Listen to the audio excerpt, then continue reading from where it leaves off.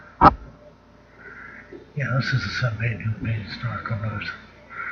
U.S. monitors testing of their ballistic missiles in Korea, Kim the nut bar, the psychopath. If he ever gets a missile that'll hit the United States, look how wide.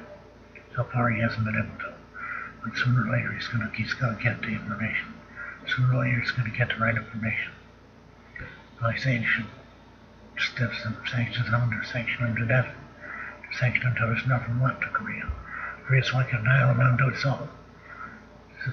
It's just too bad that they're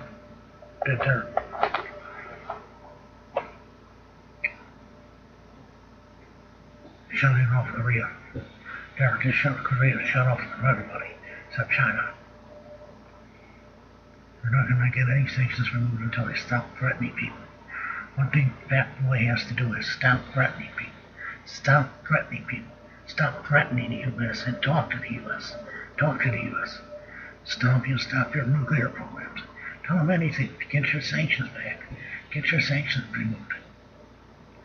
Take care of your people for once, you fat slob. Kim Jong-il is a fat slob. It's unbelievable. These people are going hungry and he's a fat slob. It's not right. It's not right. He needs to start taking care of his people. He needs to start taking care of his people and stop worrying about ballistic missiles and nuclear bombs and get food for his people who are starving to death. It's wrong. It's wrong. He doesn't take care of his people. He's another one that's a sociopath, not an empathetic psychopath. He's another one.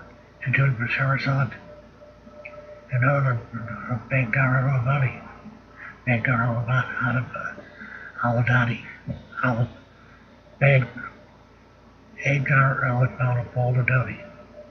al-Abadi. But anyway, no kidding.